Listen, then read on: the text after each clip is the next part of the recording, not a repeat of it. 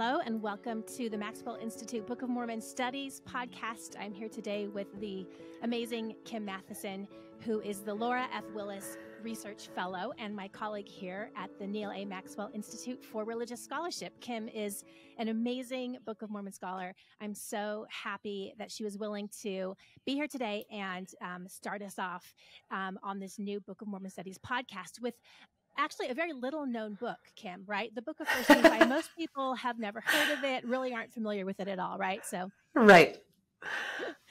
Let's dive right in. What context, Kim, should we have in mind as we open the book and start to read? Well, it's a little tricky with context because as we have the Book of Mormon, First Nephi is the very first book. So it's not like we come with a whole lot of narrative background to discuss. But there are some things we can say that might be useful to people. First Nephi is the first book of what Latter-day Saints know as the small plates. So these are the books from First Nephi through the Words of Mormon. And we call them the small plates based on some internal clues. Nephi will tell readers that he made two sets of plates, one a kind of historical record that we think of as his large plates, but then he made what he calls his small plates, specifically designed for spiritual things, more spiritually focused matters, he says. And these are what got passed down to his brother Jacob and then through Jacob's line to a variety of other authors. They conclude with some explanatory comments editorially from Mormon at the very end in Words of Mormon. And this is the first book that inaugurates that small plates tradition. And it's interesting, isn't it, Kim, that in the small plates, whereas in the large plates, we always have Mormon's perspective overlaid over the text, right? Mm-hmm. Because Mormon has been abridging these. Here in the small plates, though, Mormon didn't ever really touch these until the Words of Mormon, right? So we're getting kind of an unfiltered perspective of Nephi and then Jacob and then the other writers there in the small plates. Yeah, absolutely. That's helpful. The other thing that I would say here that's important is that even though First Nephi comes first for Latter-day Saint readers of the Book of Mormon, the small plates were dictated last by Joseph Smith. Readers might naturally assume that Joseph translated in the same order that we have the Book of Mormon today, but we know actually that after he lost the 116 pages in 1828, he just picked up where he and Martin had left off. They started with Mosiah. They translated all the way through Alma and Helaman, all the way down through Moroni.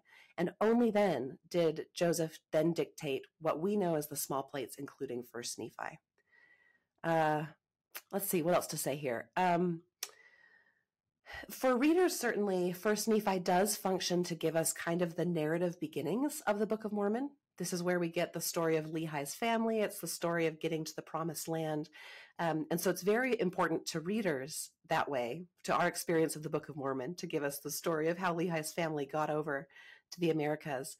But I would suggest, let's say, that is not actually Nephi's purpose in writing these books. He had already done the narrative historical work in his large plates. And so for him, the small plates, including First Nephi, they serve a different purpose in their writing. And here I'm really convinced by the work of another of our mutual colleagues, Joe Spencer. You'll talk more about him, I imagine, with an episode on scholarship. But his claim, I think quite convincingly, is that First Nephi is written as a handbook to prepare readers for Second Nephi, which especially means getting readers ready to understand all of the Isaiah stuff that comes in Second Nephi. Nephi is a huge fan of Isaiah. He finds a pattern of redemption there that he wants to apply to his people, but he also knows that it's going to take some preparation and some training to help people see that pattern. So First Nephi is where he gives us those tools and that training, and then Second Nephi is where he puts them to work. So I think that's what I have. Yeah, that's really helpful. And, it brings up another point related to Isaiah, which is that yes, First Nephi is the first book in the Book of Mormon, but it has a kind of canonical or biblical context, right? First Nephi opens in a known time and place with a kind of identifiable context, which is the pre-exilic kingdom of Judah in the Old World. And so we can kind of, for a moment, at the very beginning of the Book of Mormon, we can identify these larger backgrounds of the Assyrian conquest of Israel and the kingdom of Judah. but with troubles on the horizon, right? And these troubles on the horizon are kind of the immediate context for the opening of the book of First Nephi, where Lehi has a vision and sees the impending destruction of Jerusalem and the scattering of his people. So we have that determinate context. And of course, Isaiah is a part of that world and is a part of that biblical contextual mix there. And part of, it seems like, what Nephi is going to grapple with is the reality that once the migration happens and Lehi's family moves to the new world, the context shifts. It shifts for Nephi's people, and it also shifts for us, because now, as readers, we're in a text that doesn't have the same kind of biblical context that we had at the very beginning of the book of First Nephi. And similarly, Nephi's own people are now in a new place, and they've kind of lost the immediate context of that biblical world. And so part of what Nephi has to do, as you say, to prepare them to understand the words of Isaiah, is to kind of create a new context for them, right? To create the conditions under which they'll be able to understand the words of Isaiah and find meaning in them and find a way to pattern their own lives after the prophecies of the prophet Isaiah. Does that seem right to you? That seems so right. I wish I had more comments on that, but I'm glad that you picked up the biblical context there. I think that's something that carries through the whole Book of Mormon. It's important to remember. So thanks. Yeah. And maybe just one last point, kind of the largest context of all, thinking about, this opening of the Book of Mormon, is the context of continuing revelation, right? The idea that the canon is open. The body of scriptures that are authoritative for us, which we call the canon, is not fixed and is not closed, but is open. This is an important theme in the Book of Mormon and in First Nephi as well, that God is always speaking to his people. He's the same in all times and places. And just as he spoke to people in the old world and ancient times, he's still speaking now. So that's kind of how the Book of Mormon legitimizes itself and how it has the kind of audacity to present itself as new scripture, or as additional scripture alongside the Bible, testifying of the Bible and interacting with the Bible. And of course, we'll see here in First Nephi that there are more books to come. It's not only limited to the Book of Mormon's other witness and other testament of Jesus Christ. Yeah, beautifully said. Good. All right, well, let's talk a little bit about the structure of First Nephi. And this might be a little bit new to some of our listeners. I think we're used to reading the scriptures at a couple of different levels. One is the level of the verse, right? When you're going to share a comment in class and you raise your hand and you point to a particular verse, that's a really digestible unit. And I actually love a close reading of a verse of scripture. The other unit that we're used to reading is a chapter. Oftentimes we'll read a chapter at night before we go to bed. And that's kind of the amount that you can comfortably read, often in one sitting. It's probably important to note that the chapters that we have in our current Book of Mormon are not the same length as the chapters in the original Book of Mormon. All right, maybe you'll talk about that a little more in a minute. Are you going to do that? Okay. But there's still, and then we've gotten used to, I think, in the last couple of years, a unit of a couple of chapters, right? Because this is the unit that we typically study in a week with the Come Follow Me curriculum. So we've gotten used to reading a few chapters together. But something different happens when you look at an entire book. And the books within the Book of Mormon really are a unit that were original to Nephi's and Mormon's vision as they redacted and compiled the plates. So the unit of the entire book has a kind of authorial structure behind it. And when we look at the whole thing, sometimes we can see patterns that are invisible to us if we're only looking zoomed in at a verse or at a chapter. And it can be really enlightening to look at the whole book. And I've learned a lot about this from you. You're really good at analyzing the structure of different books. So I'd love to hear how you see the book of First Nephi put together. Yeah, you bet. I appreciate the compliment. Thank you. I may disappoint you here because I'm, again, just going to follow Joe Spencer's work.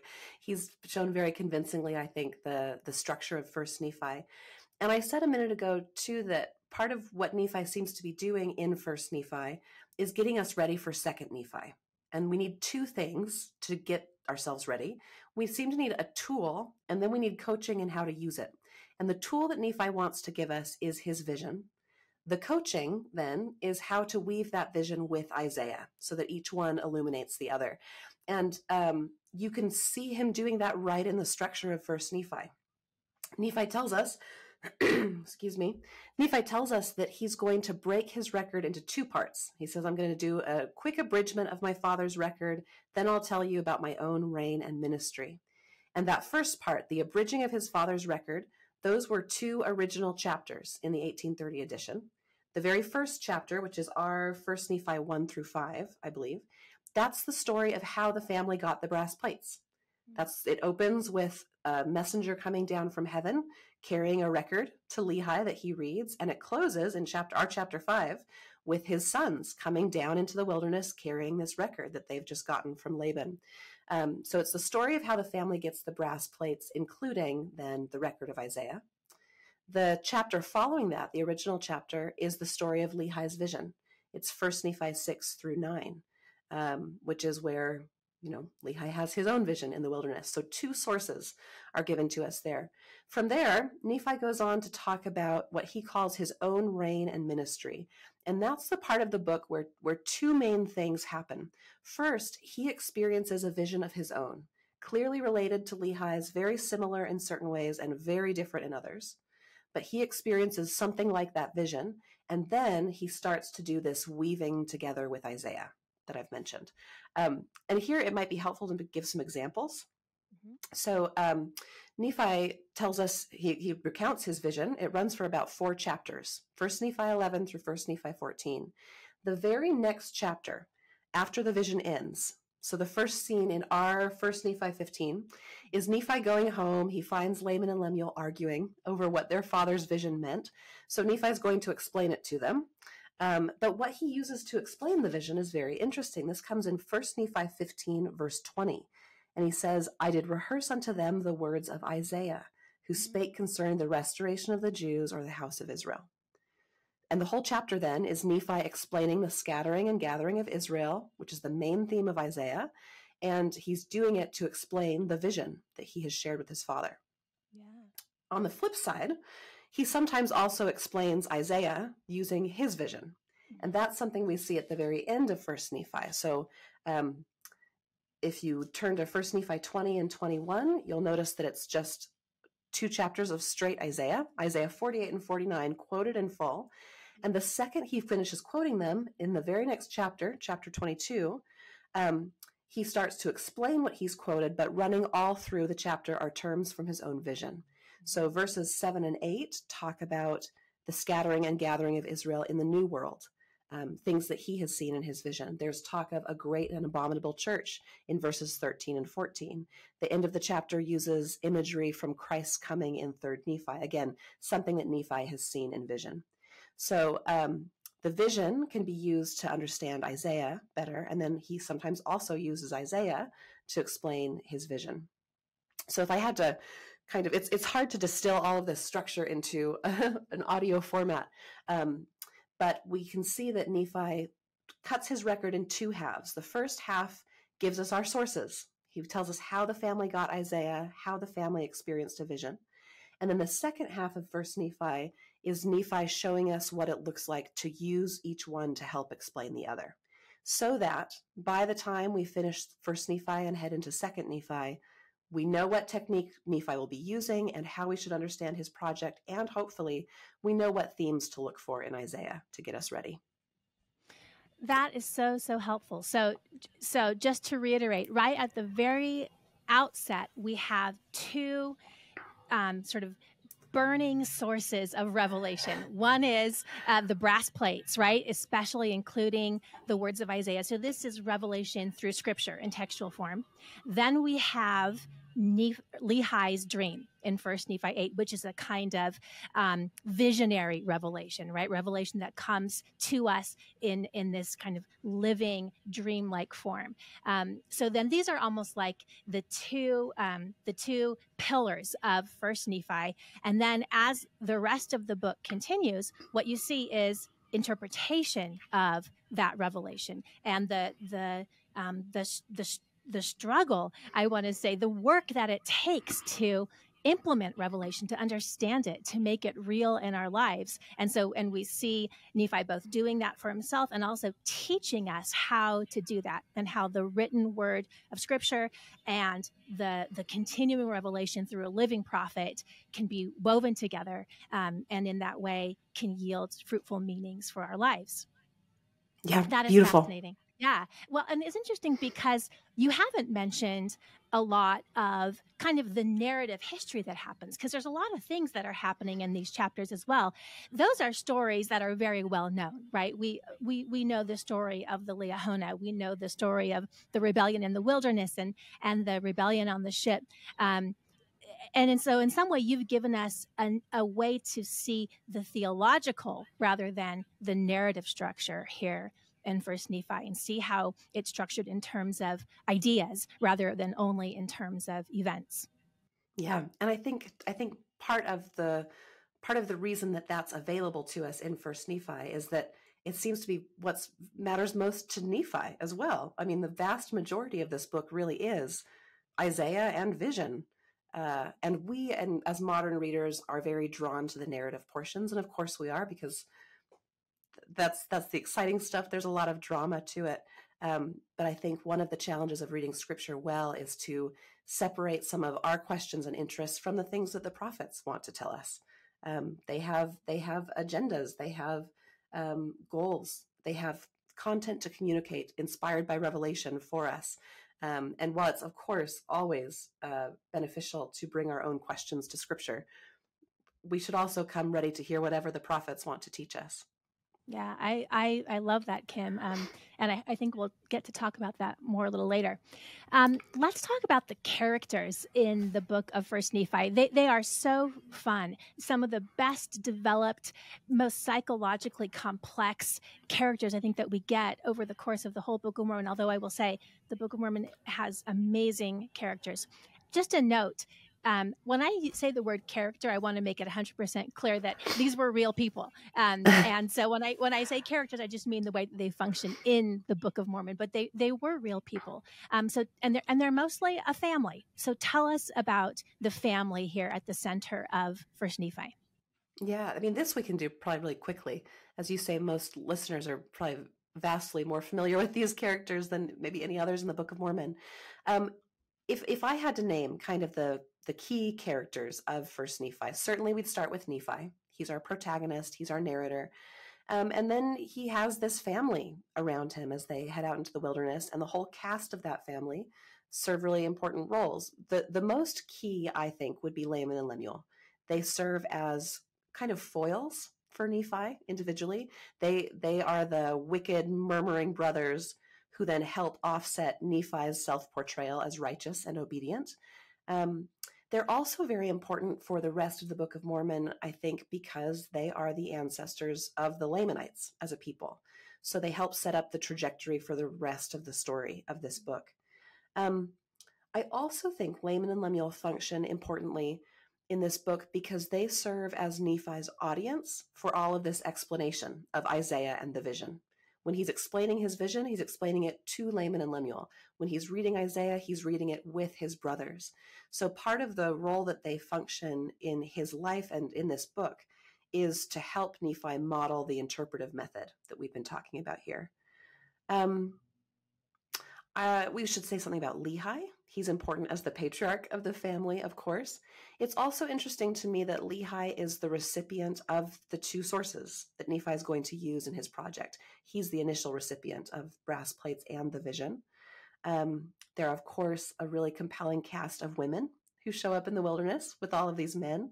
Sariah, Nephi's mother, and then the daughters of Ishmael.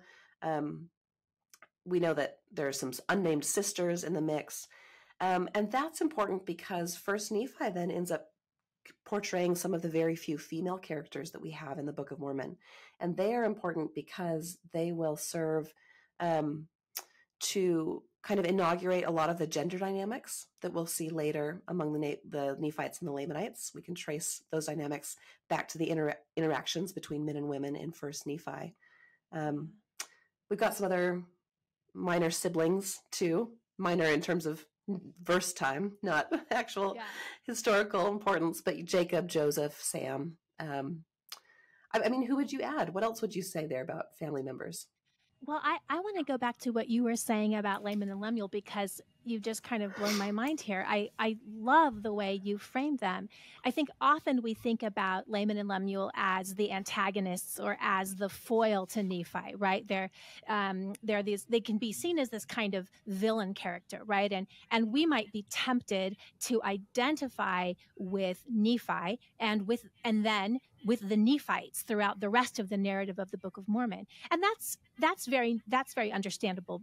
I think just the way the Book of Mormon is structured, we have Nephi's first person perspective, and then the rest of the book is told through the perspective of Nephites and the Nephite records. So it's understandable that we identify with Nephi and the Nephites.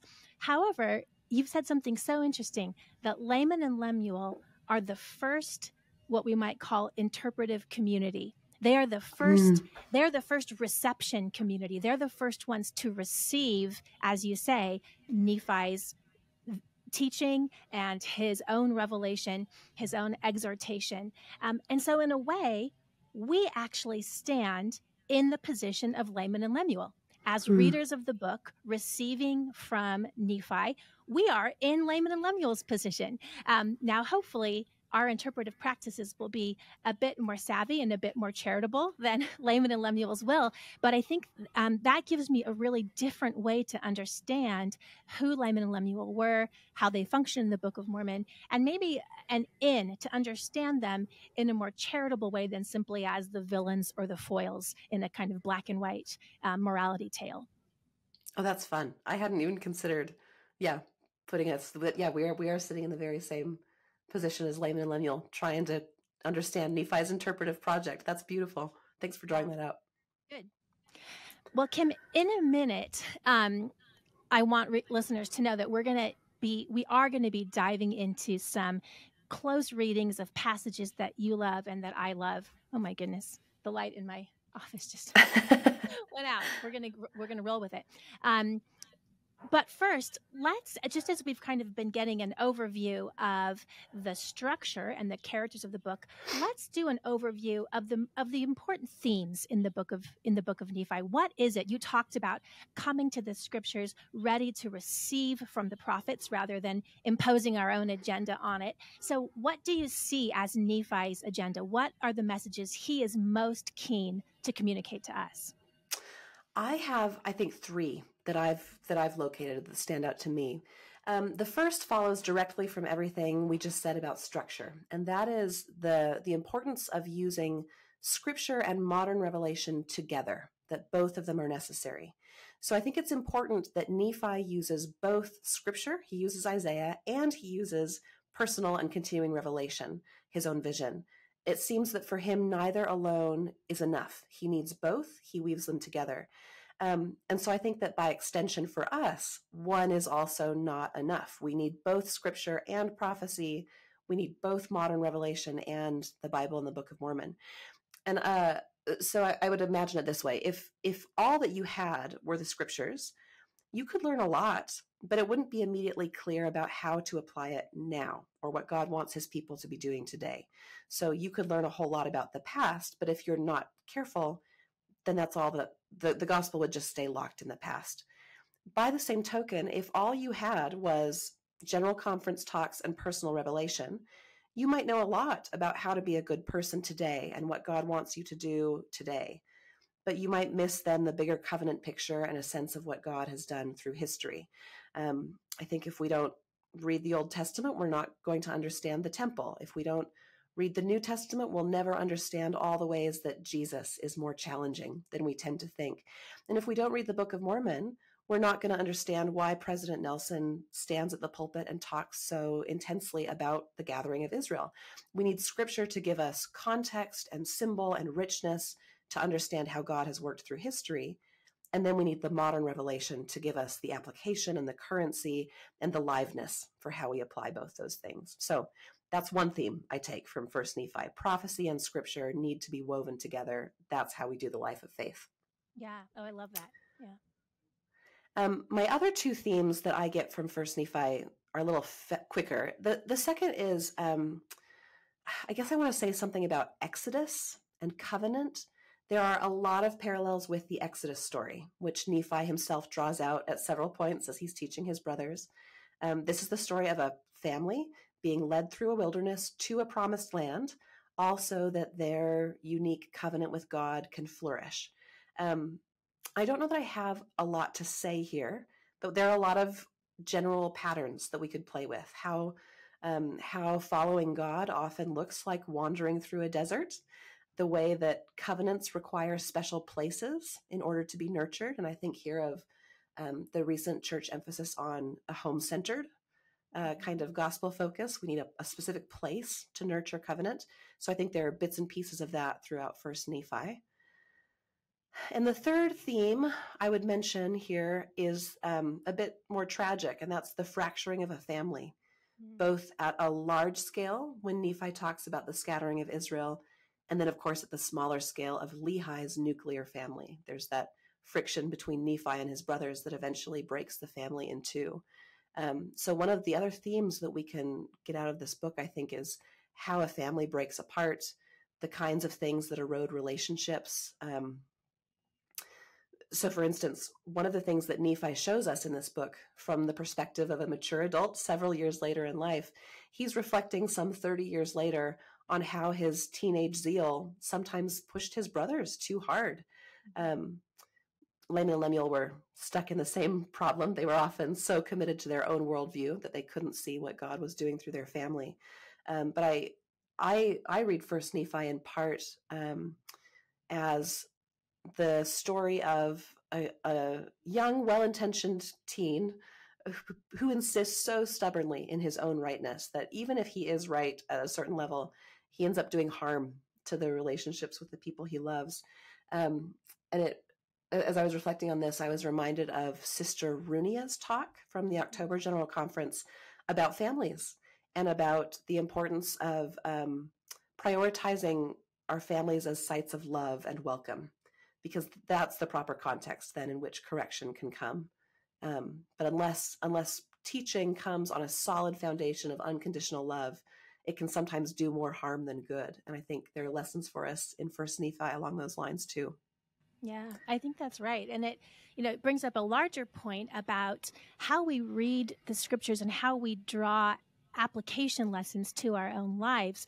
Sometimes the prophets directly exhort us, and they tell us exactly how to live the life of faith, how to walk the Christian walk, meekness, long-suffering, gentleness, all those ways. Sometimes we have to draw the inference by observing them.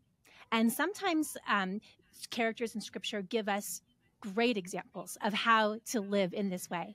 Sometimes characters in scriptures give us flawed examples. They are flawed people just like we are, so we can learn from their mistakes, exactly as Book of Mormon narrators often say. We are not perfect. We hope that you will learn from our mistakes and be better than we were. That's why we're going to all the trouble of writing this down. So I think that's a really good point. And you're right that there's a lot of sadness. There's a lot of sadness in the Book of Mormon generally, and in the Book of First Nephi. There's conflict. There's misunderstanding. There are some deep and, as will prove to be, intractable divisions that are put into place. There's also supernal moments of light and of joy, but we won't understand the book in its fullness if we don't also see the places of pain and the places of suffering. As you talked about a family that is torn apart, if you'll indulge me, a theme that really captures me from First Nephi is the idea of texts and peoples being torn apart in the same way. I think especially in First Nephi 13, as a part of Nephi's own great vision, he sees a text that is suffering. He sees the Bible, right? The Bible that has the record of the Jews that is being torn apart, and crucial parts are being separated from it. And we're kind of left with this vision of a text that has been abused and is in tatters and is in need of healing and is in need of restoration. And I think as I've read this, Nephi develops a kind of ethics of how to read and how to treat sacred texts. And what I'll take from him is that the way we treat a sacred text is deeply connected to the way we treat the people from whom that text comes, right? So he sees his work here in his record keeping as a way to restore the plain and precious parts that were or that would be taken away from the Bible, from the record of the Jews.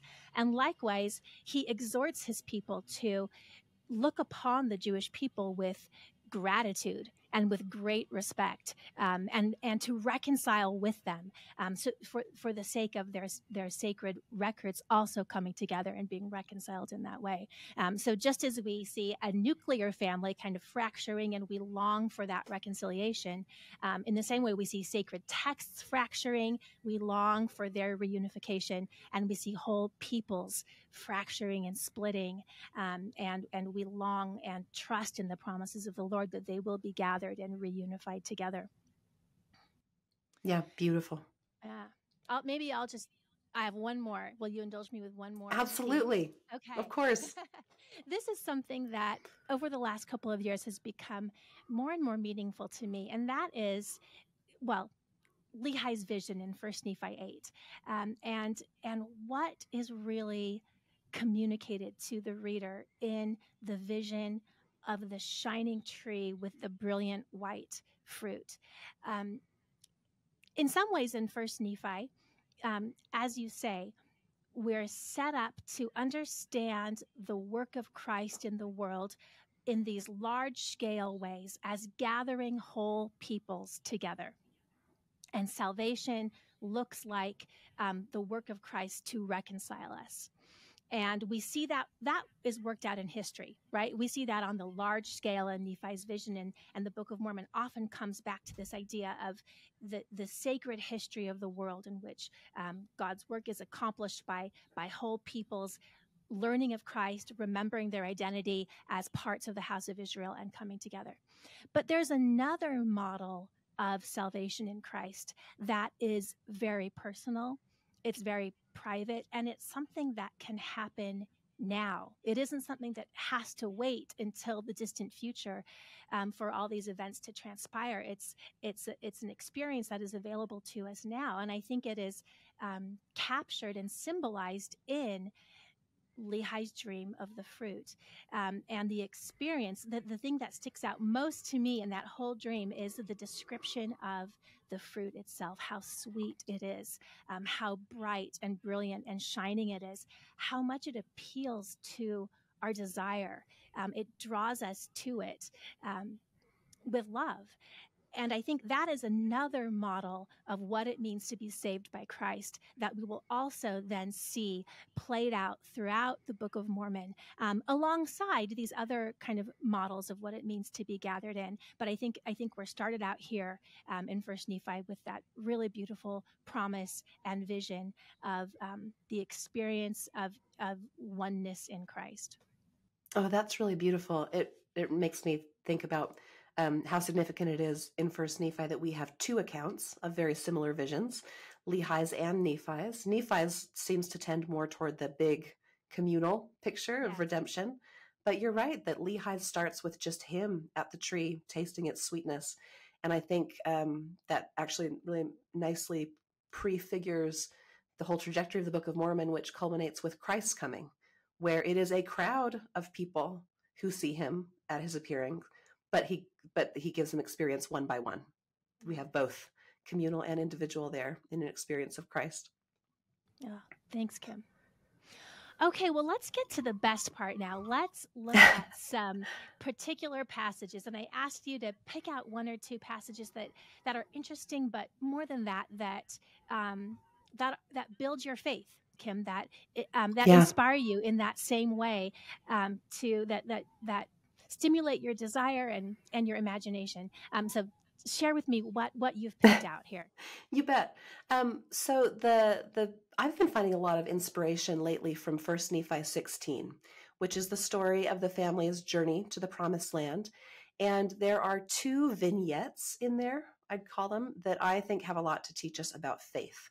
So the first is the story of the Liahona, where I learn a lesson, I'll say, about what faith is not. And the second is the story of the broken bow, where I learn something about what faith is. So it's my turn to ask for indulgence and maybe walk through these two vignettes. Starting first with the Liahona in 1 Nephi 16. So in verse 9, the Lord speaks to Lehi and says, it's time to go. Pack it up tomorrow. We're headed to the Promised Land. And that's kind of all that we have recorded about this conversation.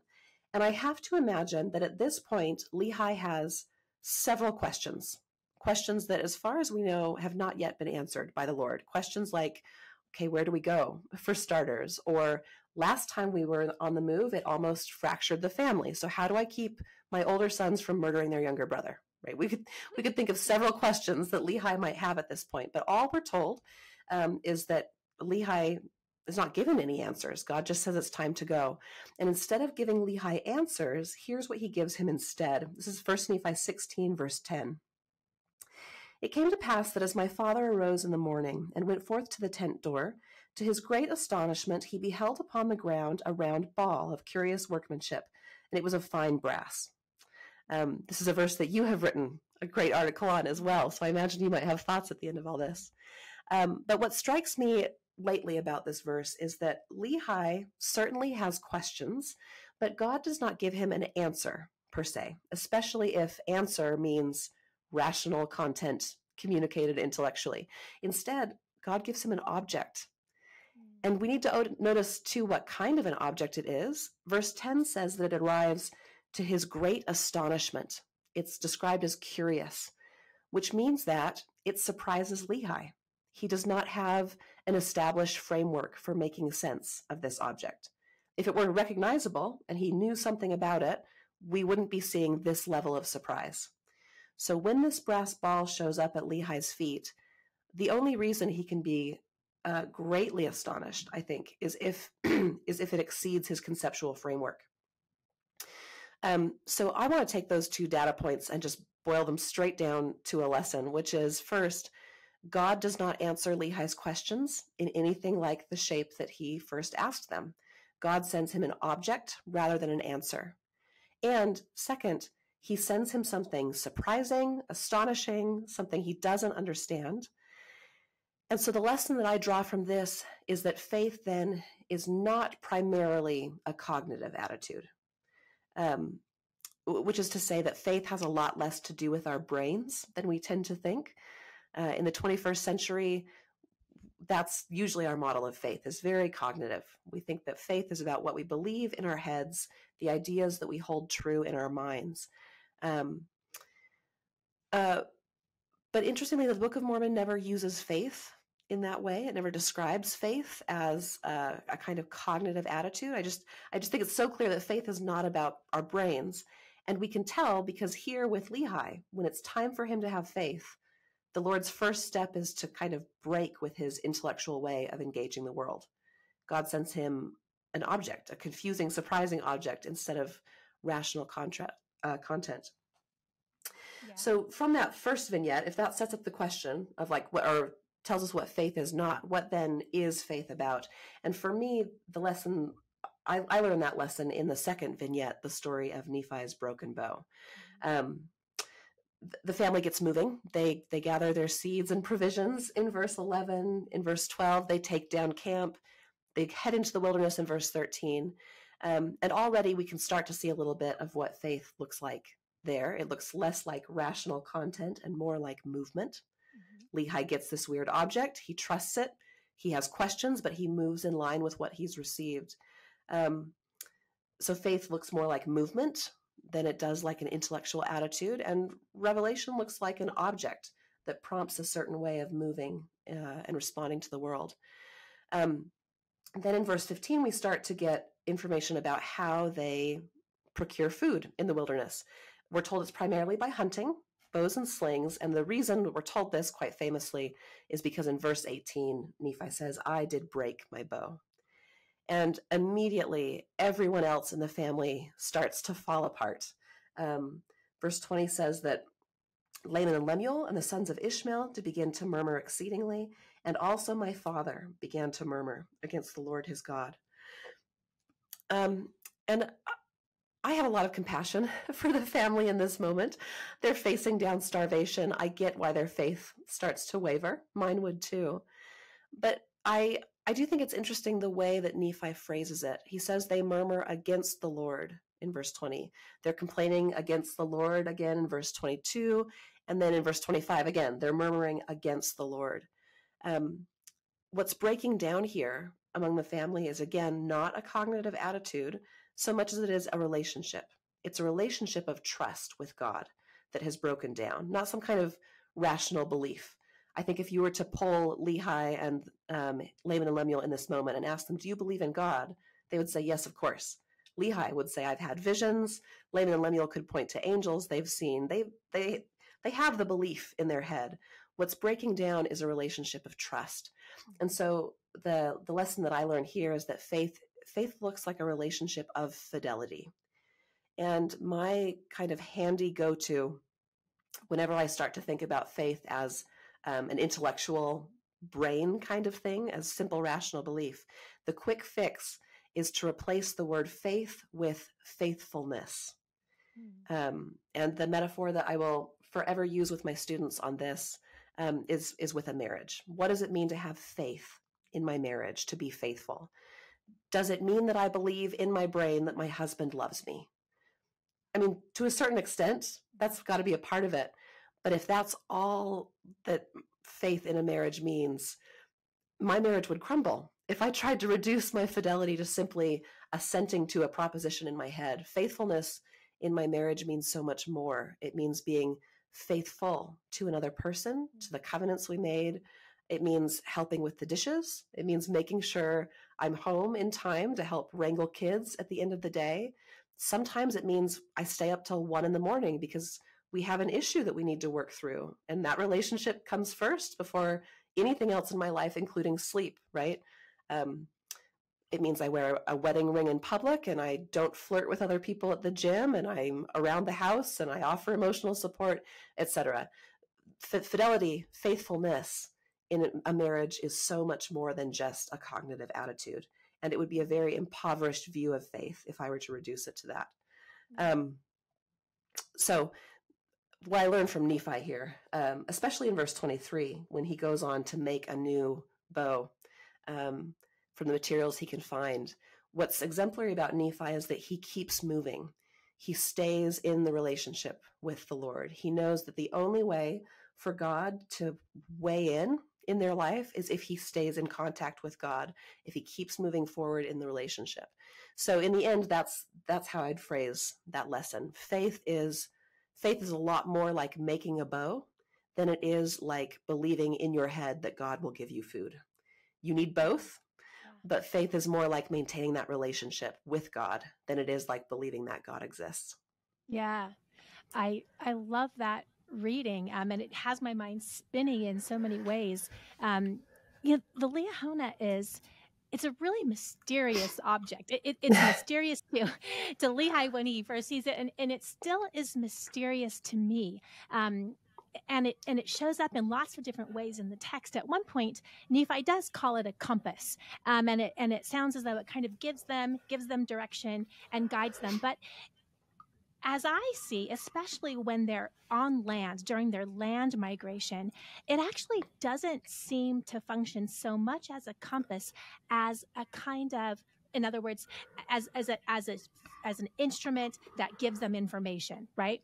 Instead, it says that it leads them into the more fertile parts of the wilderness. And this is chapter 16, verse 16. We did follow the directions of the ball, which led us in the more fertile parts of the wilderness. So the ball mostly is God's way of nourishing them, right? It's his way of leading them and guiding them as the good shepherd into the green pastures where they will be able to find the sustenance that they need. And it seems to me that is a slightly different thing than a compass, right? That just kind of gives you the information that you need to know. It seems more along the lines of the faithfulness that you were describing, that the liahona is a means of creating a nurturing relationship between the Lord and this family here in this moment.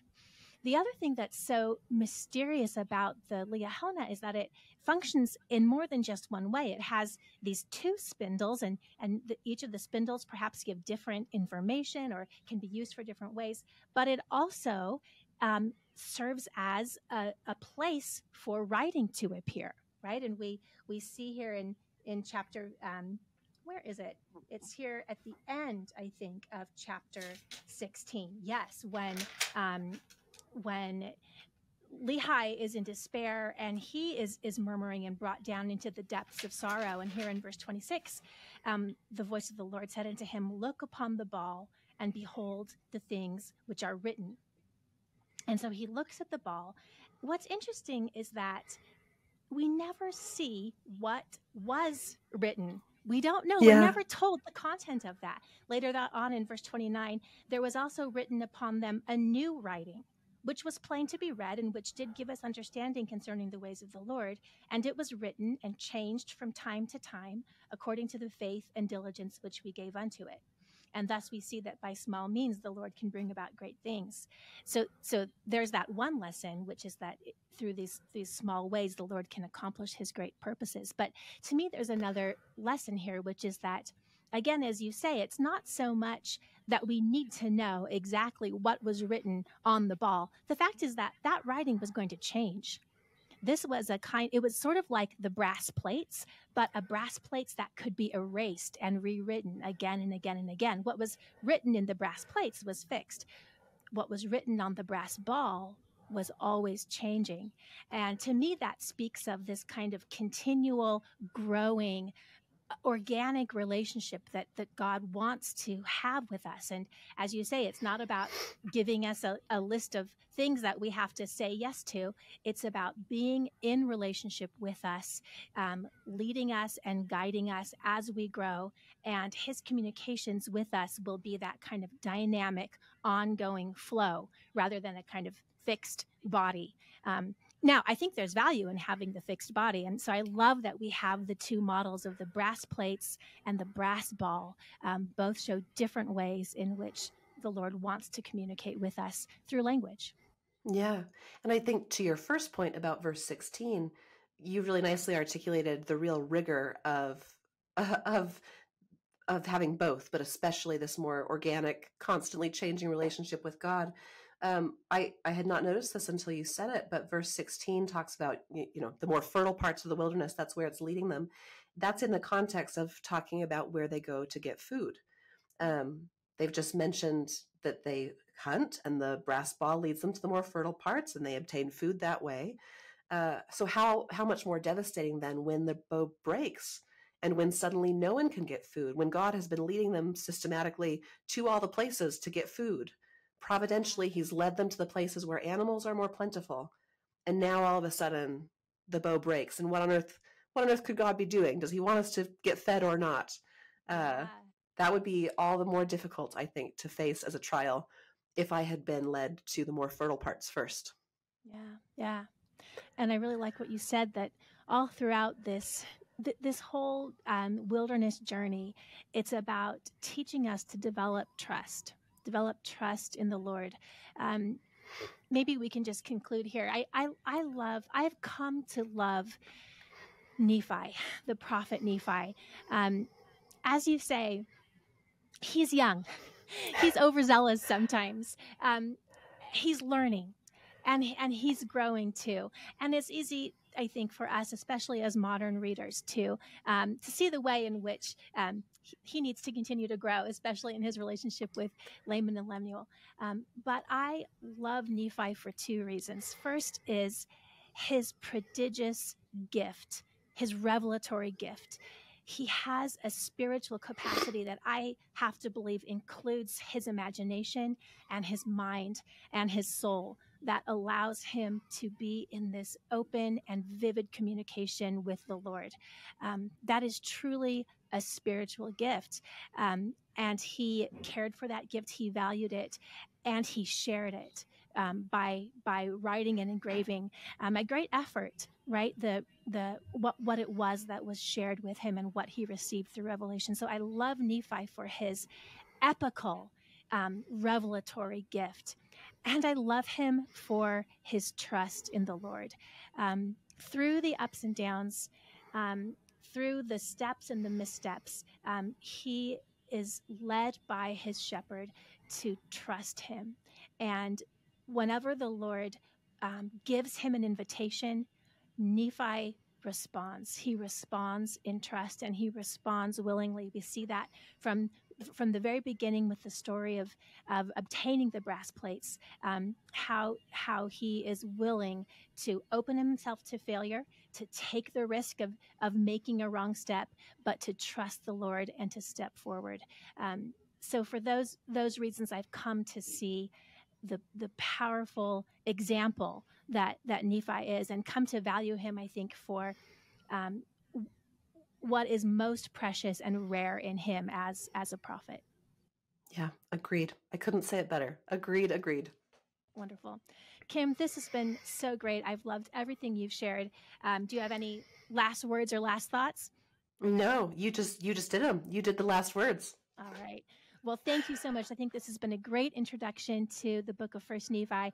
I hope that our listeners will be excited to dive in, to read it on their own, and to see what it is that they can find there. Thanks for being with us, and join us next time for a deep dive into the scholarship on the book of First Nephi. Bye-bye.